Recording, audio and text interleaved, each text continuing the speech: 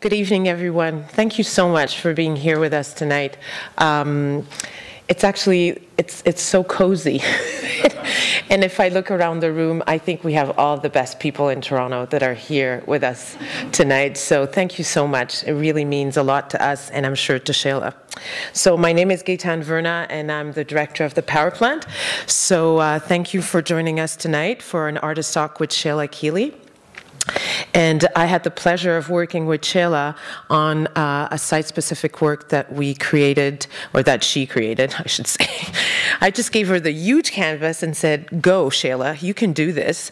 And it's part of for those of you who know the gallery, there's the Clear Story, which is a large corridor in the history of the building.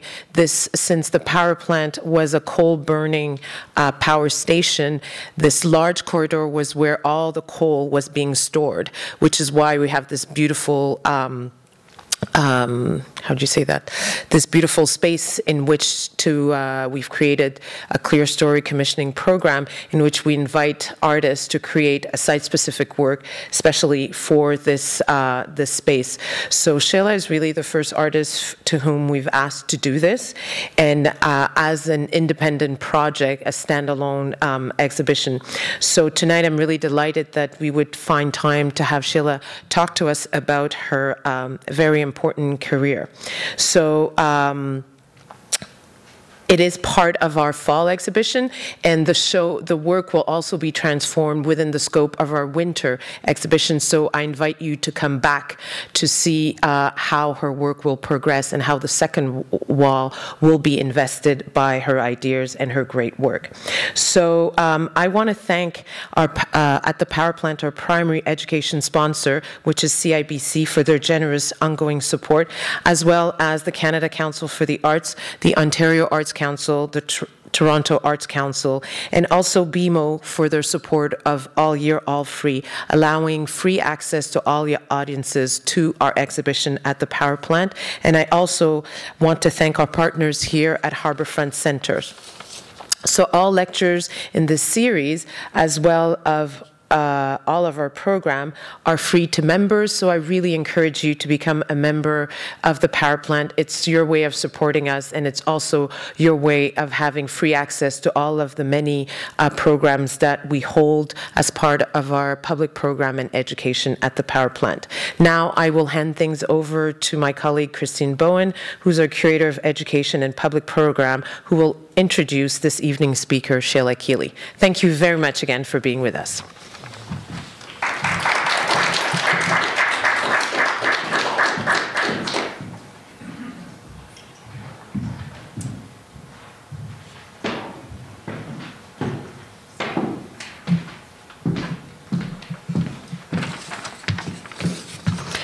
Welcome, everyone. I want to reiterate Gaëtane's thanks to you all who braved the storm to be with us tonight. It's nice to have you here. And it is my great pleasure tonight to introduce artist Shelagh Keeley. Born in Oakville, Ontario, Keeley received her honors BFA from York University and now lives and works in Toronto after 24 years in New York City. For more than 35 years, Keeley has created wall drawing installations that are both site-specific and temporary. Using a combined process of drawing, photography, and collage, her works express a long-standing interest in both the intuitive gesture and a conceptual practice. Keeley has an extensive international exhibition history, having most recently created a commissioned wall drawing at Museum Attiberg in Mönchengladbach, Germany, for the exhibition In Order to Join, which will soon travel to the Goethe Institute and the Prince of Wales Museum in Mumbai, India, and then on to New Delhi.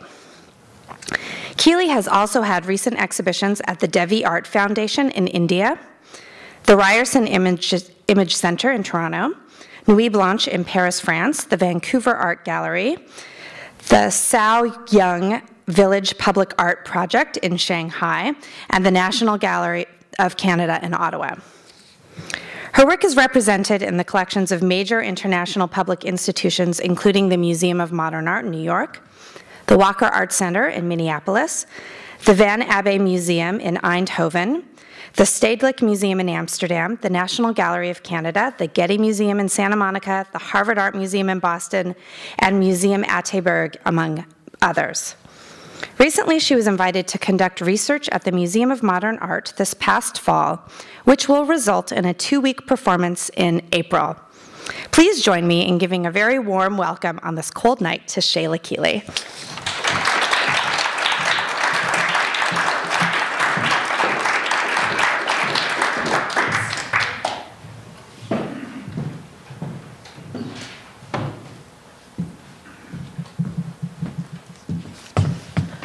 Thanks, everyone, for coming, and thanks, Christine, and also Gaëtan for inviting me to do the talk and also to do these huge wall drawings here at the power plant. I've always loved those giant walls, so it's a great honor. And yeah, and we'll have questions at the end. So I'm starting with a piece that I did in London, Ontario in 1984. It's called Hotel Room 31, and this was a project initiated by Jamili Hassan and Ron Benner. So a lot of you might know about this hotel that had kind of, they're called SROs in New York, but it had people who would kind of live in the rooms for a night or maybe longer. And so I did this piece in the summer, and then I moved to New York that fall. And it meant a lot to me because it was a piece that would stay. The room was empty for 6 months, and then people lived in the room as a hotel. And in fact, there was one gentleman, Brian, who got very attached to my room and lived in it, and he's immortalized in Martha Rosler's, through Dia Art Foundation in New York, did a wonderful book on social activism. And this piece is in the book, and there's an interview with Brian, who lived in the room. And so, yeah, it's a piece, it's quite a small room, and it was sort of a piece where you entered, and then on the left, there were these photos, and then you sort of gradually went around the room, and then you became kind of detained inside this room. And the photographs were all based on a gigantic trip I took over a year, 23,000 kilometers through Africa, overland in 1983. And in Algeria, I took these photographs of this old fort that was in the middle of the desert. And it was a fort that was used by the French to detain Algerians during the Algerian War of Independence. So it had a really terrible feeling emanating from the space. And the piece here in the room that I did in the hotel room really was sort of looking at the fact that Algeria is one of the first countries to attain independence, but in 1984, South Africa still was not free. So there was text all written on the walls from Frantz Fanel's Wretched of the Earth, and text from my own diary that I wrote at the time. And you can sort of see on the wall, this was this weird kind of club room in this fort that the French army guys had sort of created a Moulin Rouge. And then there was this little niche, alcove, where there was sand that I put in, and you can sort of start to see that you sort of start to feel trapped in this room, and you're kind of in the interior looking out. And these were obviously the prisons and where they tortured people. And yeah, and so oddly enough, Brian actually had his bed in this corner when it was empty, as I said, for 6 months. And then when I went back to give a lecture at the University of Western Ontario, I met Brian, and Brian said he had peaceful dreams and he loved living in this room. So this was one of my, I start with this piece because I feel that 30 years later, it's quite a strong piece, and it's all using wax and pigment and actually Vaseline and graphite powder, and it was the first time I had integrated photographs with my wall drawings, and I was really curious with this whole notion that people think of the photograph as being real and a document of a real event, whereas drawing is not considered real. So that was sort of what I was interested in, kind of combining the two. And the piece stayed there, actually, for a long while. Recently, the hotel burnt down, but the artist's projects stayed in the rooms for, what, I think at least 20 years or longer. And then on the door, there was just notes from the text and also the screenplay for the Battle of Algiers. I'd used text from that as well. And then the ceiling was completely covered, so it had this feeling of swirling sand because there was a feeling of the sand sort of cleansing or having this healing effect on this space. Then I moved to New York that fall, and I was invited by Exit Art. This was 1986 I did this piece. And Exit Art was a really important space in New York. This was their first gallery on Broadway. It was across from the old New Museum.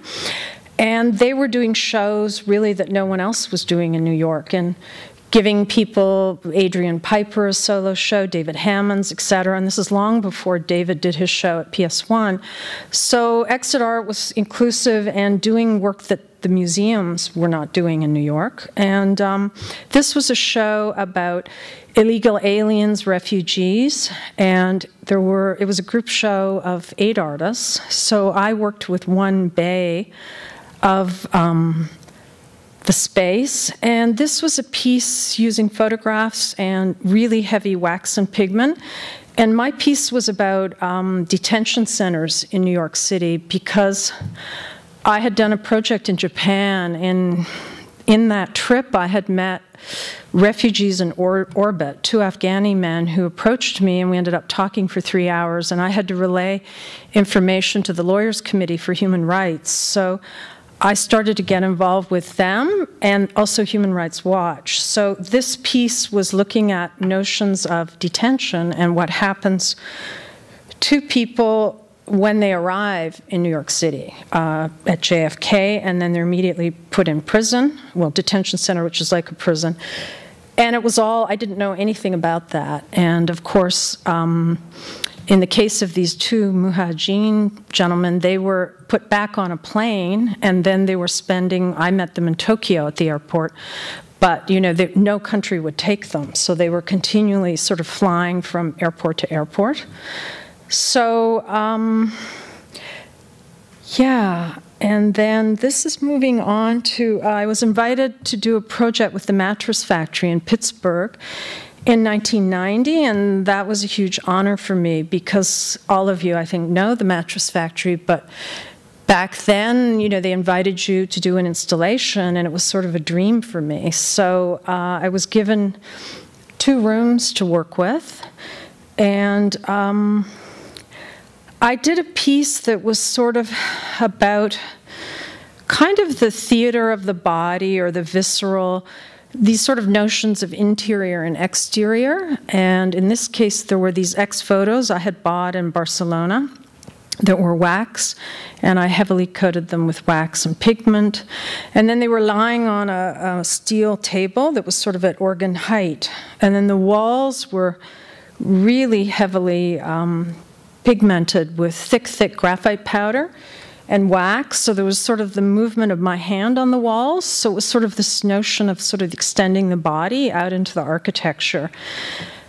And I think sort of this notion that you could see probably in the work even so far, this notion of sort of breakdown of the body within a room, but also these notions of interior and exterior. And then in the room next to it, it being Pittsburgh, to me that meant steel. So they asked me what I wanted to work with. And I said, old steel or steel. And they had steel sheets lying in the basement that a performance artist had used. And so they brought them up, and I said, don't clean them. And I created this sort of open anatomy book of kind of the inside of the body, and then there's also bathtub-like form, sort of things that contain the body. And I wanted it reading sort of like you were entering an anatomical text. I had been quite interested in notions of the body for, I think, from about 1985 on.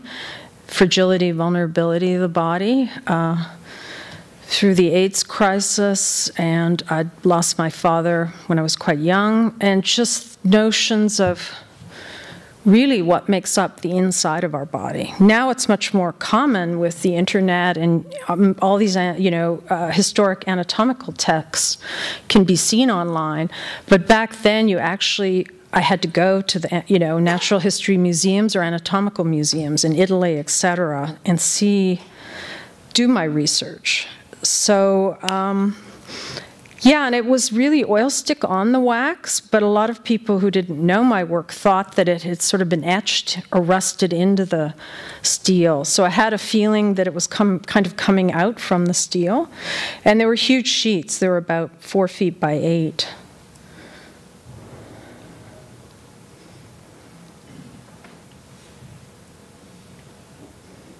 And there were kind of footprints. The guy who had worked with the sheets before had done a performance. And I was amazed by the memory of the steel, because suddenly when the guy that helped me install, we put them up, there were all these lines in the steel. And we realized it was the memory of the sheets of steel on the floor, the wooden floor. And I've seen that with steel since, where, even the grease from your hands, it imprints as this sort of... you don't see it at the time, but afterwards it kind of embeds into the steel.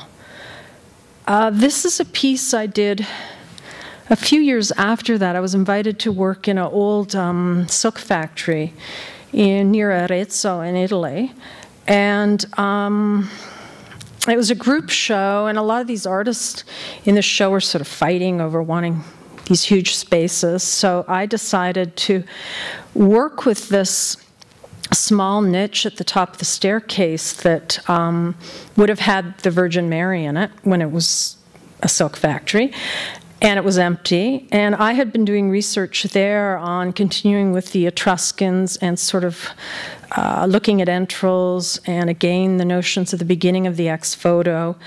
So I had, just sort of go back, I had this heavily pigmented wax cascading down the whole ceiling, kind of way high up, right down to the staircase. So sort of going back to the roots of pre-Virgin cult or pre-Christianity in Italy. And through that research in the Etruscan sites. And then there was a small little off behind us as we look at this tiny niche area. I think it was an old bathroom closet.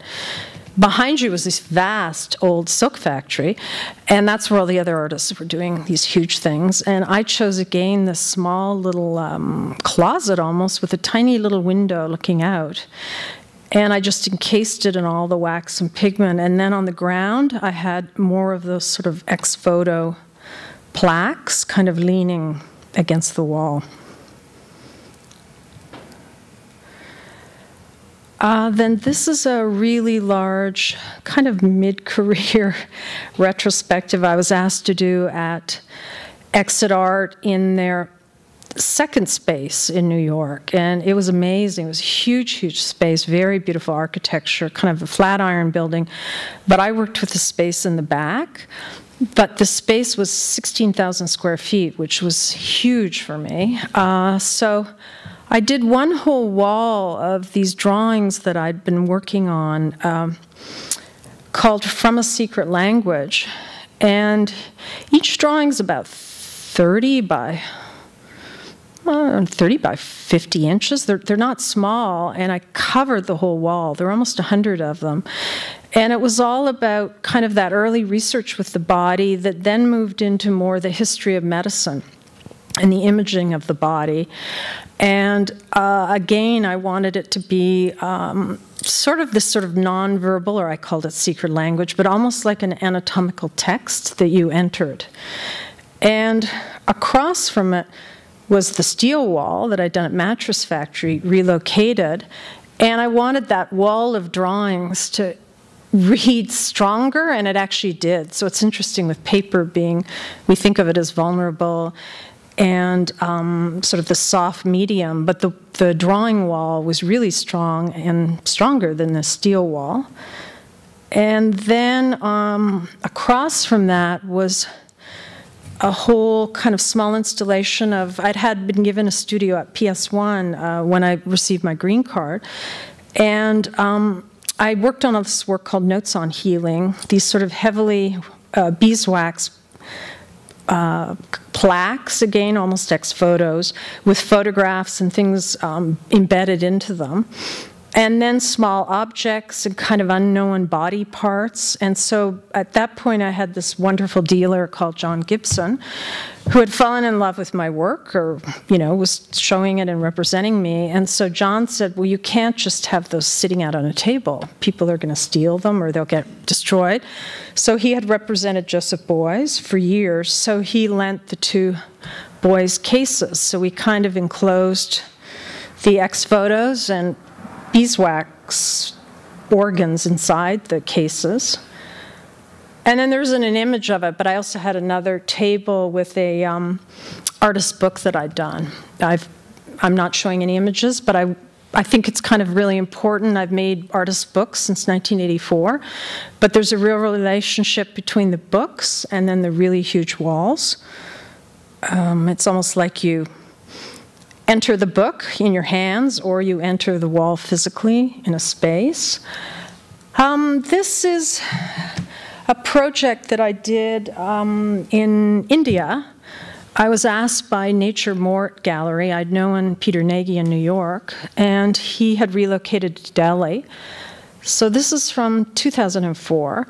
And I was invited to come do a site-specific piece and do it on steel. So it was brand new steel, galvanized steel, which I had never worked on before.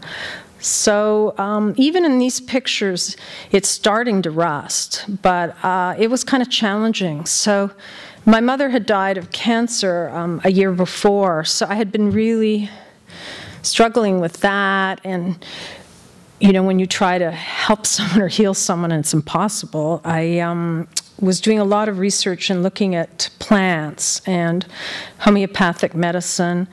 And so in this piece, I worked just with oil stick on the steel. And there's a sort of lot of like sort of DNA. I mean, there's just a variety of things and a lot of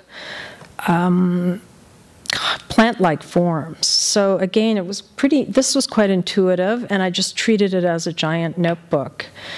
And I made the piece over 3 weeks in the garage, sort of off the side of the gallery. So a mongoose peed on it, so it started rusting kind of immediately. But then and I don't have pictures of that, but I ended up going to the steel factory where actually these sheets of steel were made, and I did a pretty amazing piece for the steel factory workers with their slogans with text that they had written, and then we kind of embedded it into the steel.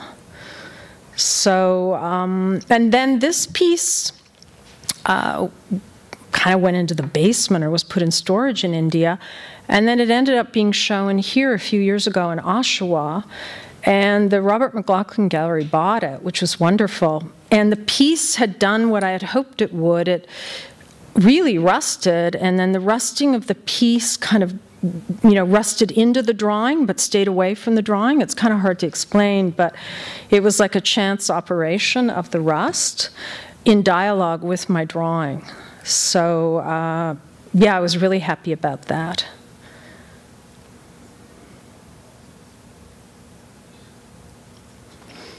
Then this is a piece that I did a few years ago, I think 2008. I was invited to China and I did the research for the piece, and then the piece was actually produced in 2009 on site. And this was kind of an amazing project that Jonathan Watkins curated from Icon Gallery in Birmingham in England. And he invited 3 international artists to come to Shanghai, and we worked with students from the university, but we were invited to this Saoyang village in Shanghai, which mainly the Shanghaiese didn't even know where this place was. And this is the model village that Mao gave to his first model workers in 1952. So those photographs I'd seen by Magnum photographers, or a lot of this historic material you'd see of people doing Tai Chi or these village shots. This was the area where Mao only allowed most foreigners to come to, and this was where he allowed these peasants to have housing.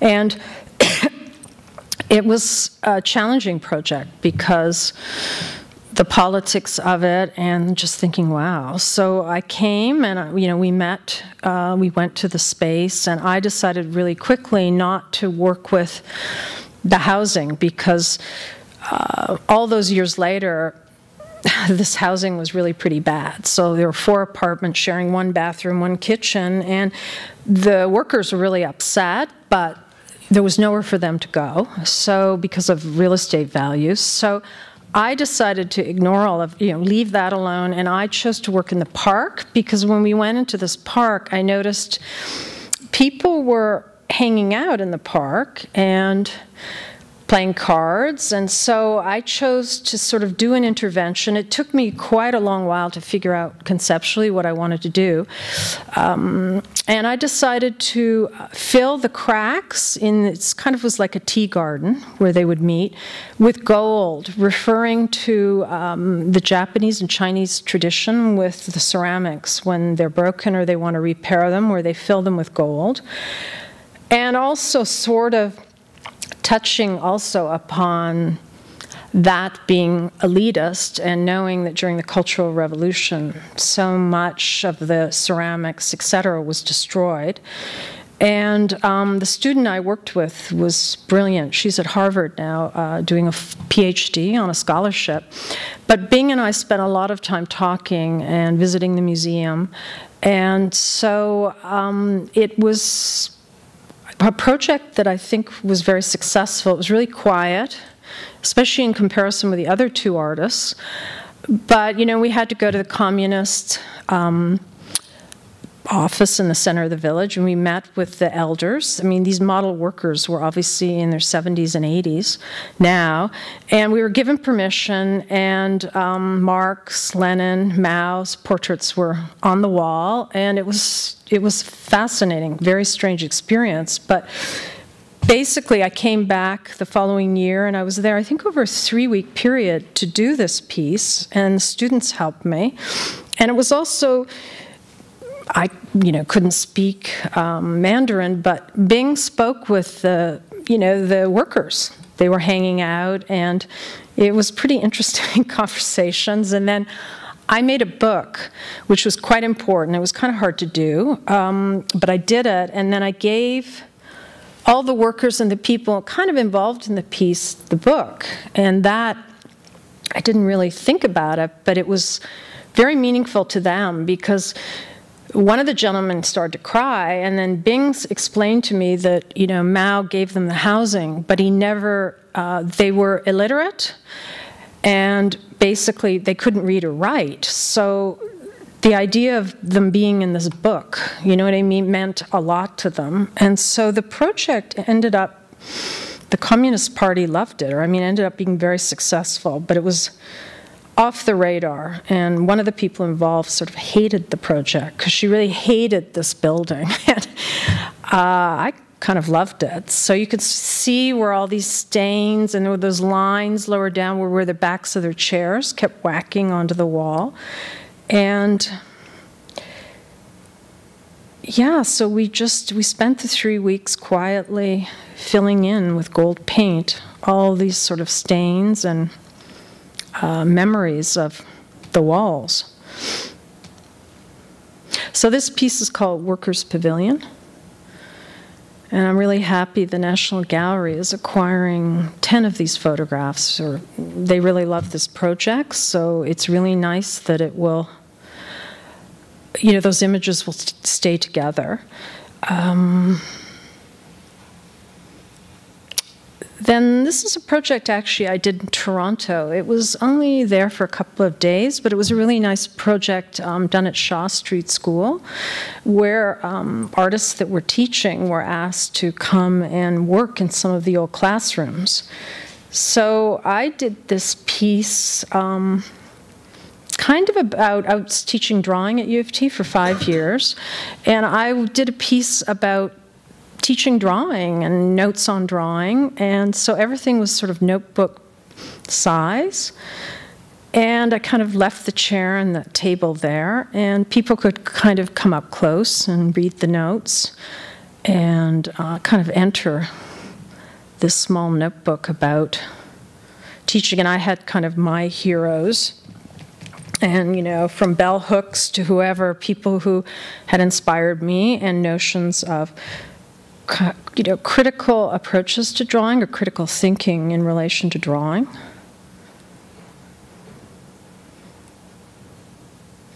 Because I'd chosen not to teach full-time. I'd been given a position at Emily Carr when I was about 32, a tenure position, and I said no, and I moved back to New York. So it was interesting teaching drawing, sort of, part-time, but over that period. So, and it only was there I think a weekend, and then everything was taken down, and it's become, condos or studios now. This is a large museum piece I did in northern Holland. I've shown in Holland for 20 years, but usually in Amsterdam, Eindhoven, Rotterdam, so that part of Holland. So it was really interesting. This was a place called Diepenheim, and it wasn't too far from the German border. And they have kind of a drawing institute museum. So I had shown some of these drawings at MoCA here in Toronto. And it's called From an Encyclopedia of Slowness. And it's really about drawing and notions of slowness. I guess in the era we live in, thinking a lot about slowing down to draw and why do I draw, and partially from teaching too, getting the students to kind of slow down. So these were pretty simple drawings. They were all oil stick on gray Strathmore paper. And again, it sort of harkens back, I think, to those drawings, earlier drawings I did in New York with the kind of notion of language and the language of drawing. And this wall was really huge. It was about 15 feet high, so nowhere near the size of the wall here. But, and about, it was about probably 25 feet long. And then part of the project was, I showed the drawings in the museum, but then they had this really small, kind of like a garage, but it was called the Autohus. And it actually is one of those structures where they're explaining at one time the animals would have been on the ground floor and then the people lived above to keep warm. And so it had beautiful old walls. And so I did a site-specific wall drawing on the walls over, I think, about a 3-week period. And you can sort of see this came out of the drawings from Shaw Street. It was done that summer. And so there's small little drawings collaged to the wall. And then I worked with India ink, oil stick, gouache. And when I do my wall drawings, they're made, I really think about the ideas behind them and do a lot of research, but when I actually do the work, I do it really in that moment in space and time. And the drawings often refer to another moment in time that I kind of bring into this new space. So this piece was a lot about poetry. It was quite quiet. I was rereading Anne Carson, Eros, the Bittersweet, thinking about, Eros Thanatos. And so there's actually writing on the wall, some of her text and also my writing, which I don't always do on the walls, but sometimes. And there are really large charcoal drawings of these sort of web-like, almost spider webs. So I was thinking about thread, textiles, and also that amazing quote of Mallarmé about sort of spider webs and writing.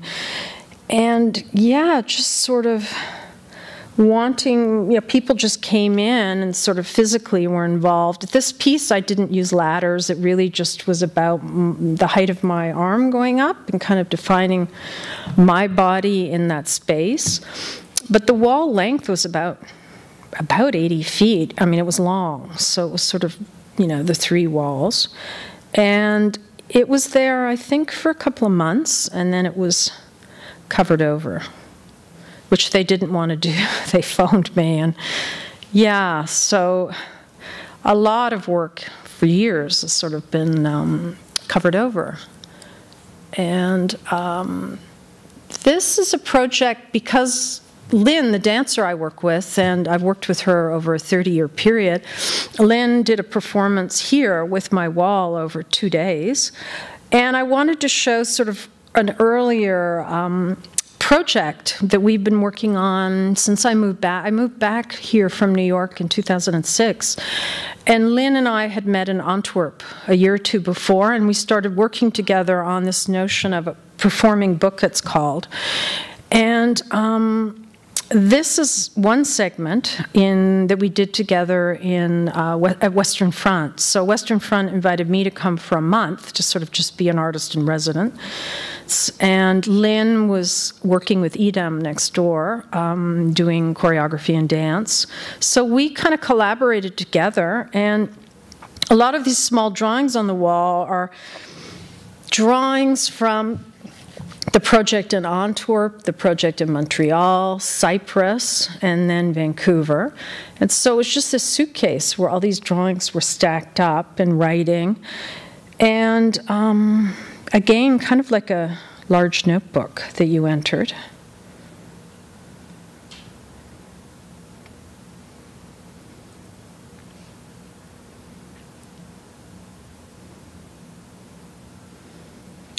So she did a couple of she works mainly with improvisation, so she did a couple of small evenings where she just worked with the drawings on the wall.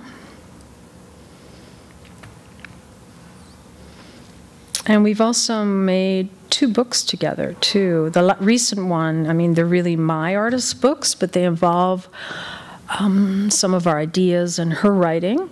And the recent book is called Notes on Choreography and Drawing. I was a dancer when I was young with the National Ballet School for about 8 years. And I find I've worked collaboratively a lot in the past. Stephen Andrews and I worked together, and Lynn and I just find it really interesting when you collaborate, and you can't do it with everyone. And I think just the notion of the body and her notions of extending out into space are really exciting. So we're doing this project at MoMA together, which we did small improvisation already, and it worked really well. So we'll be performing that formally in April over 2 weeks. This is a recent piece that I was invited to do. I actually did it a year ago in Germany. At the museum at Tilburg, and it was for this fabulous show called In Order to Join. And I was the only artist they commissioned a piece from, so I had to go there in the summer and see the space, because it's a very unusual building designed by Hans Hollein, the Austrian architect, who sadly died a few months ago. So I had to go to kind of see this space, and then the director, Susanna Tietz, chose sort of a very specific area that we can see now here, where she wanted me to work, because she loved the early work I'd done in these sort of cave-like or intimate spaces. So she asked me to work with the outer walls, but then work with this strange kind of inner space, and there was a tiny room too, so I'll just take you through it. So this was a piece, kind of the beginning of it, by the staircase, and this was sort of text about books and pavilion of books and sort of talking. There's actually notebooks that I've opened up, so it's sort of my love of books and making books. Then you can see these weird staircases. It was almost like a little Greek theater. It was strange. You could sit on those little marble steps. And the wall curved. Oh, and the important thing I didn't mention is we talked a lot about kind of why I hadn't done a lot of wall drawings recently, or this notion of the drawings disappearing. So Suzanne said, well, that's not going to happen. So she devised with her conservators this amazing technique of covering all the walls with paper in a manner that it's seamless. It looked, no one really even knew there was paper on the walls. But then at the end of the show, you could remove it. So these walls are all covered with paper. And this piece is called German Notes, but after Lucretius, Delirium Natura, because from that time a few summers ago, when I was in Cyprus, my work's really inspired by poetry. It always has been. I pulled out kind of various editions I had of The Nature of Things by Lucretius, and I was just blown away by how avant-garde, I mean, what a genius he was, discussing film, the notion of a film, and countless other things. And so I kind of dedicated, or I made this piece about my kind of rereading of Lucretius. So there's a lot of collage elements on the wall and heavy oil stick. And then there was a space going down, the staircase that I worked with, sort of integrated into the piece. You can see it. And I did a piece, sort of not nude descending the staircase, but this notion of just, walking down the staircase, but working with drawing and with a crayon. So it kind of recorded my movement as I went down the stairs. So it's on both sides of the wall and then going back up. So that kind of became part of the piece. And then there was a small little alcove room. And this piece the museum kept. But this piece was kind of a precursor to what I've done here. While I was there in the summer, there was an amazing textile show in the museum, and we all went to see this textile depot, they called it, but this sort of dumping ground for all the textile equipment that the whole area used to be involved with, which is no longer exists. So it was like time stood still, and all this machinery was there, and looms full of, threads, things halfway through production. And it really stayed with me, and I took about maybe 50 photos, but I didn't really know that I'd work with that. But I found this quote I had from Marshall McLuhan about a note on obsolescence.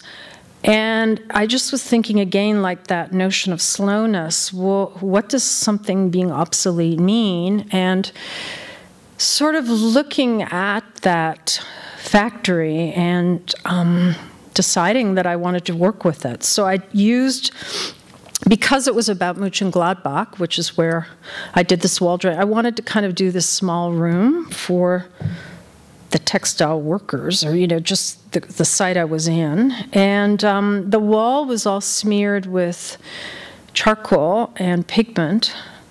And then on the walls were small prints, just from my home printer, of the factory in various states of, decay, different areas of it. And so there was sort of this notion of the hand, too, and thinking about all those years, it's like almost 3 centuries, they've been weaving and working with jacquard weaving in these factories. Then this was sort of come out from the little room, and then there was this very long wall in the main space of the lobby of the museum. And I worked with a kind of overlaying of drawing on the paper on the wall, and then different layers of mylar drawings, notebook drawings. And as you move through the space, they'd move. So I worked with these kids when I was there, so they were running around in the space, but it was sort of nice the way the drawings would lift off from the wall, and there was a sense of layering, and again, kind of referring to the poetry of Lucretius.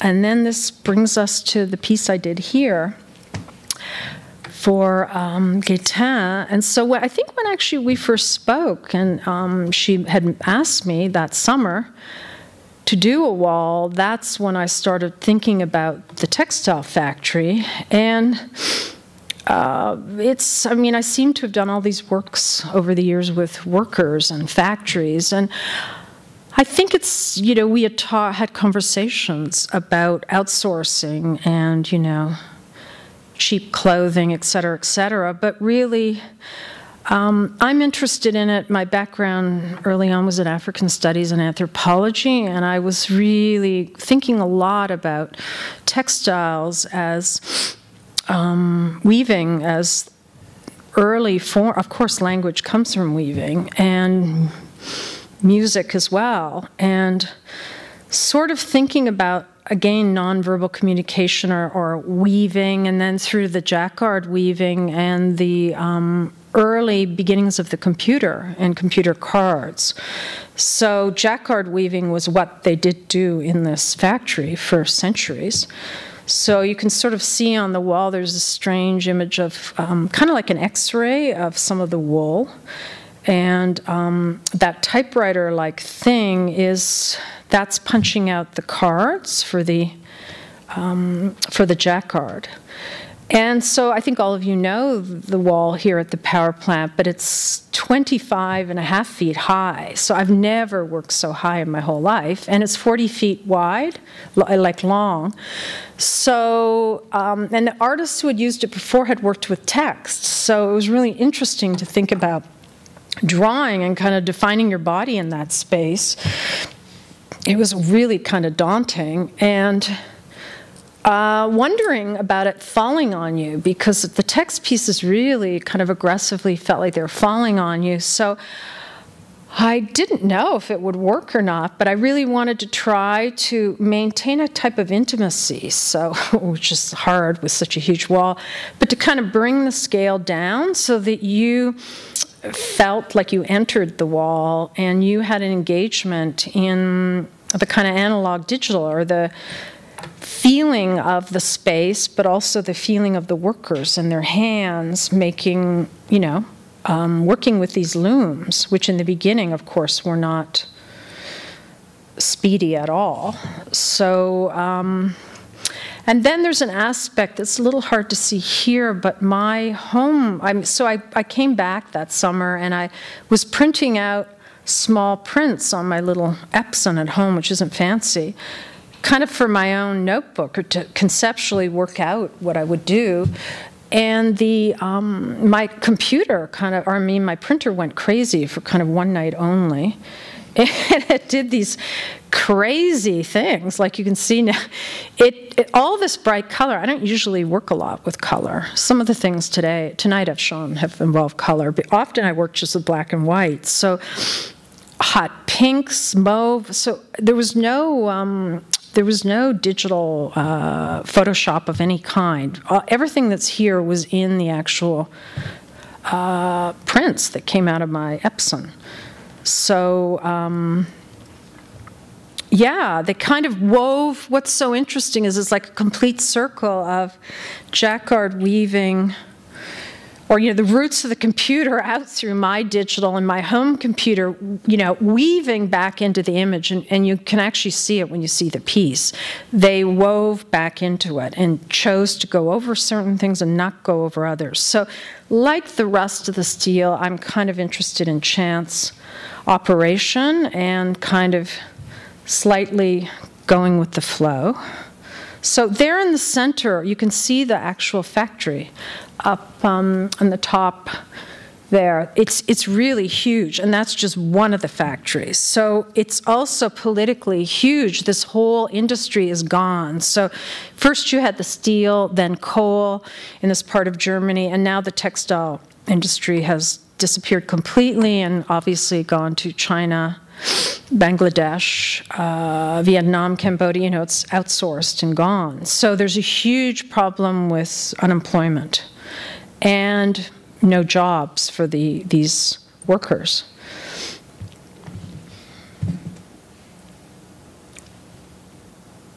So you can sort of see the scale. I had to use a skyjack for the first time, which was amazing. So now I can do wall drawings forever.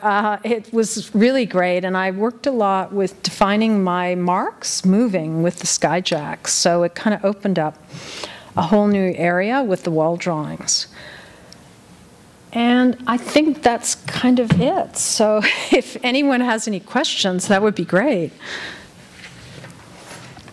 Hi, Paul. Hi. So I'm just thinking, given the repurposing of the power plant as a space for exhibiting contemporary art, and how charged it must have been for you to work in that to, you know, understand its original function in the building.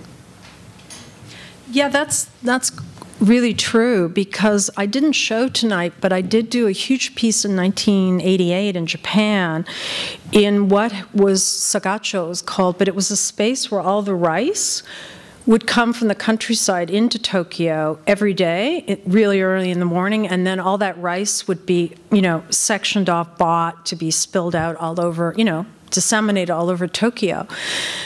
And I could really feel that in the space. And yeah, one of the young people at Power Plant explained to me about the coal, and I never knew that. But when I looked up, I realized there were these huge steel kind of grommet from the beams, and I realized that's what must have pulled in the buckets with the coal right off the ships or in front, right in. Yeah, it was nice to know that. I don't know if it affected me maybe psychically, but yeah, it is. I think might have been getting at that, whether there was any little psychic commotion there. It was interesting when I was in Mönchengladbach, because when I did some teaching at the Düsseldorf Art Academy, and Rita McBride and I became quite close, but when I go into Düsseldorf, you could see the giant mounds of the coal just sitting there because they've left it. And that was kind of fascinating to me. And so, yeah, that whole industrial aspect of that part of Germany, and also because I'm going to be showing in January a whole series I did in 1986, photographs from the Mies van der Rohe, the Barcelona pavilion, that was reconstructed in '86, which is, I photographed it before it was open to the public. But what I found out when I went to Krefeld, just near Mönchengladbach, to photograph the two houses there, that industry, that was silk industry, but fabric again, it was only 20 minutes away from Mönchengladbach. That actually is what funded the Barcelona pavilion when it was initially shown in Spain. So the wealth of the silk industry. So yeah, I guess maybe the world has always been like this, with things ending and new things occurring. But yeah, I don't know if there's pictures of all that coal, but yeah, I didn't realize that those walls never were moved or changed. So it's really interesting, that history.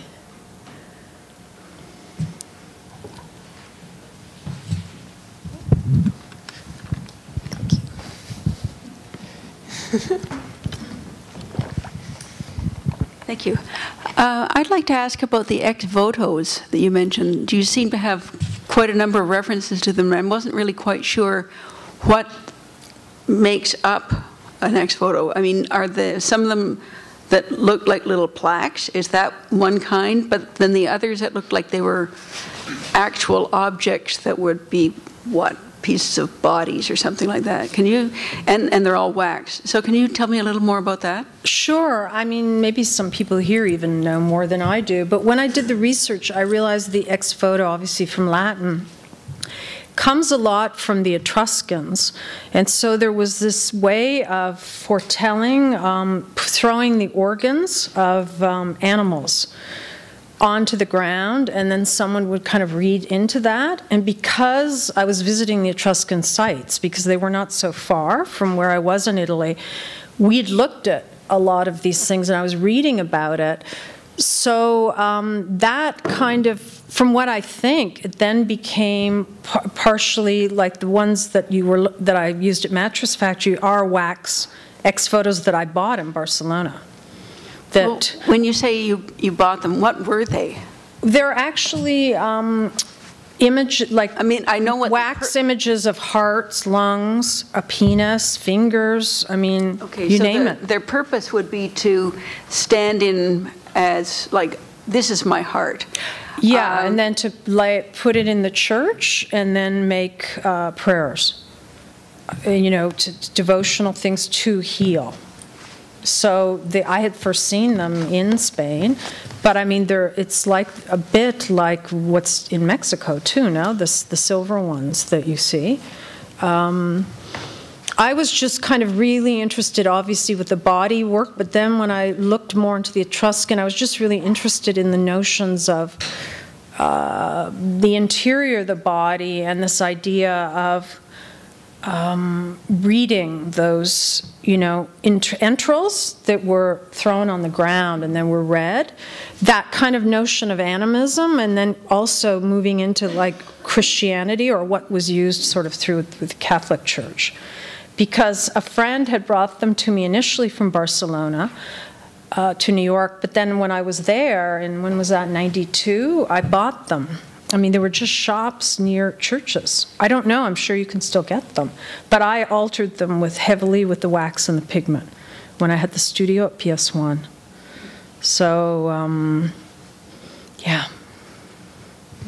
So are the square plaque things, are they related, or am I misconstruing? No, those kind of came after that, and they were, they involve photographs and images and things kind of from my notebooks embedded onto these little wooden plaques that then I coated heavily with beeswax and pigment.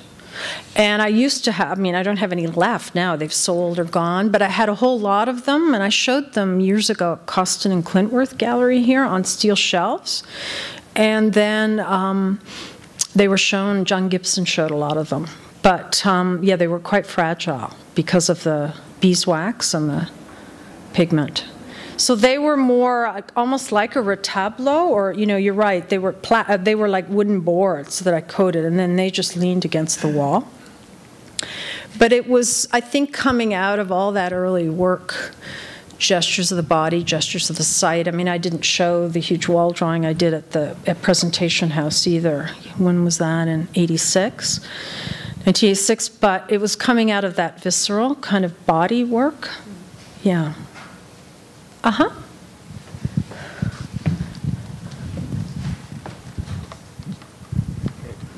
Just following on that, I was curious if you had consciously drawn the relationship between beeswax and Joseph Beuys before John Gibson had given you those cases to exhibit them in.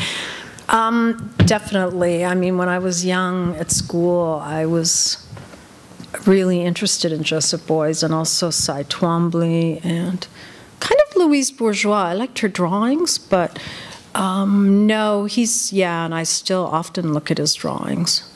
And that sense of viscerality, I think I was always really interested in kind of notions of dryness and wetness. And You can sort of see the early installations. I mean, it's sort of hard to think, but I'm not kidding you. People were like weird about some of that early work. And the wax and the pigment, they kept thinking it was blood. I mean, it seems strange now, but when I did the work, even in 1986 at Presentation House, I smeared all the walls and I had these photographs, so then it became this, I mean, I was friends with Jeff and Ian and Rodney, et cetera, but it was like, oh, she's like smearing wax and pigment over photographs. It's like a comment on, you know, conceptual photography in Vancouver. I mean, it was no comment on Vancouver. I didn't really know Vancouver. I'd just come to be an artist in residence there.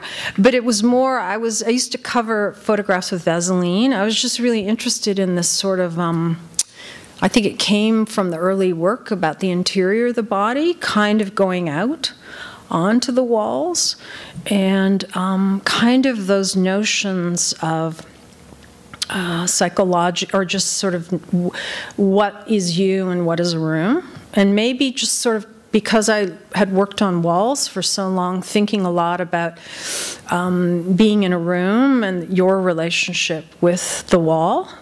And I think that's what's so interesting about, I'm so happy Gaëtan asked me to work with the wall here.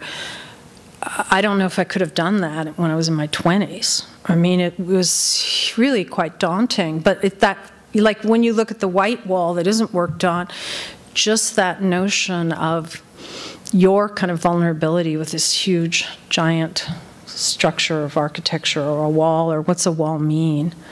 And yeah, and when I was younger, I was really interested in Gaston Bachelard, the poetics of space. And I mean, I didn't talk a lot about that, but Marguerite Duras, I mean, different things, but also the poetry of Pasolini. I mean, I was really inspired by Pasolini from the late 70s on when I first read his poetry.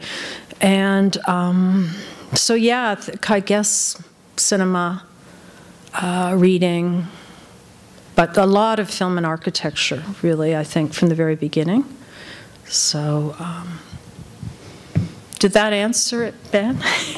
But I must say I was shy when John said, you have to use these cases. I was like, oh my God. So yeah, the boys got taken out of the case for a few months.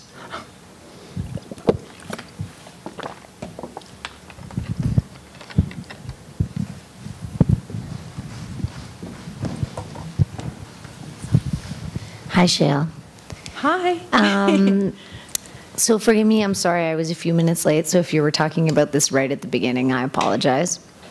But I was thinking about textiles and their connection to vessels in your work, and about how you mentioned a couple times about defining your body in the space, and about how, you know, we often use textiles now, like to define our bodies, right, when we're out. So I was just wondering if those kinds of relationships, tapestries as a more fluid type of vessel, if those kinds of ideas, like if you thought about those kinds of things.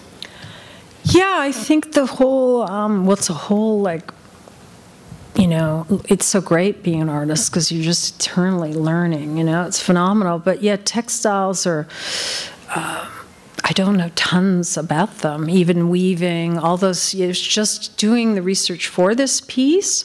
Yeah, that is a language. I guess in the link to drawing being a language. And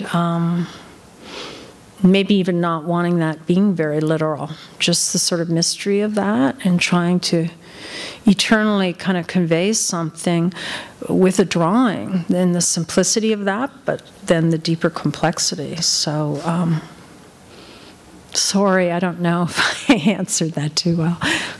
No, thanks. I was just honestly, I was thinking about those things and those connections between... I shouldn't probably say, but this is my niece who had her own wall drawing done for her before she was even born. Yeah, no, She's kind of living with my work from the beginning. Yeah, so I guess for me, I was just thinking about, you know, the body and vessels in your work, and about how, I guess for me, thinking about fabrics and their relationship to the body and the way that they're a vessel in themselves, in a way. Well, and I so think for me, that those were sort of interesting connections between this work and some of your previous work as well. Yeah, and kind of the body as a container, but also the wall as a container, really. The first wall I ever did was in an old house that I owned, or we renovated on Queen West in 1979, and those walls were really, really old, with about 10 layers of paint, wallpaper that, you know, we peeled back. But I just think, yeah, it's, you know, a wall. It seems so simple, but what is the wall? And kind of, so basically just that, trying to make this huge wall here, which is so heroic, to kind of have the person in my piece kind of engage with it without it being so vast and intimidating, and sort of there's a connection, you know, so that they can enter the wall, like the way you enter a book. Thank you.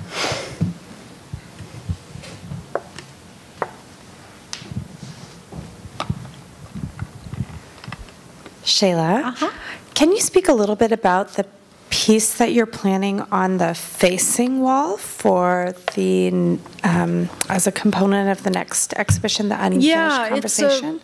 It's a really amazing show that Gaetan is curating with Mark Seeley, and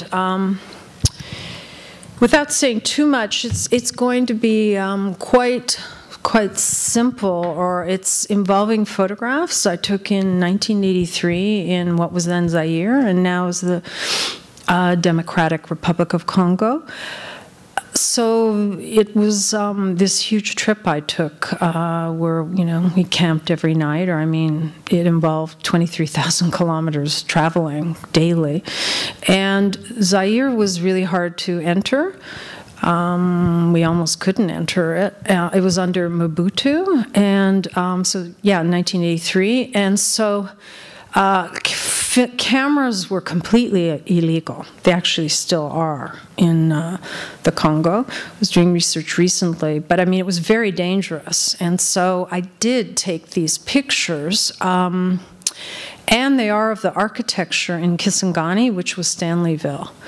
So the complex history of, from King Leopold all the way through, the space just really spoke to me, and it was this decaying Belgian colonial architecture, which was falling apart. But I was drawn to kind of document that. But then Gaetan and I were at an event, and I met Raoul Peck, a hero, I mean, the brilliant filmmaker, and we were talking, because he, on and off, was living in Zaire for 24 years. So we were talking about Kisangani, and he was just saying, well, I want to see those photographs. Or, I mean, basically, because of the wars since then, the architecture appears, I mean, he said it's completely gone, destroyed, altered. And when I went online to look, there's very little left. So it's a little hard for me to express sort of immediate, but I'm just interested again in one time and space going into another. And the sort of ghosting of this material, these buildings, but also just their these notions of modernism and failed modernism, and also this utopian sense the Belge had. And so, yeah, I don't want to say too much, the same way I didn't talk a lot about the wall, but this is a pretty amazing show that Gaetan's doing. So I'm going to be showing the photographs as like cinema stills. They'll be in a line, which is what I've done for years, so that it'll be quite simple, just with those images as a document or people can look at. And there's some ideas I have for enlarging on that, but yeah, that's the idea I'm starting with now. Yeah.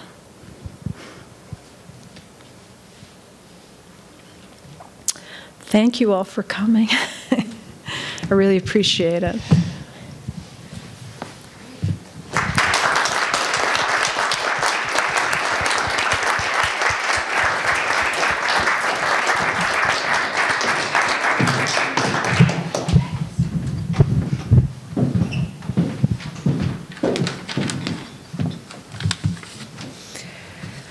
Thank you so much, Shelagh, for providing us with these special insights into the evolution of your wall drawing over its long history, as well as the political and ephemeral nature of your work. It was a real treat to see images of so many of your work that no longer exists. So thank you so much for sharing those with us. And thanks to our audience, again, for being here with us tonight. I'd like to invite you to join us again on December 11th, when Ann Pasternak, President and Artistic Director of Creative Time in New York, will speak as part of our international lecture series. So I hope to see you again then, and I hope you make it home safely tonight. Thank you for coming out.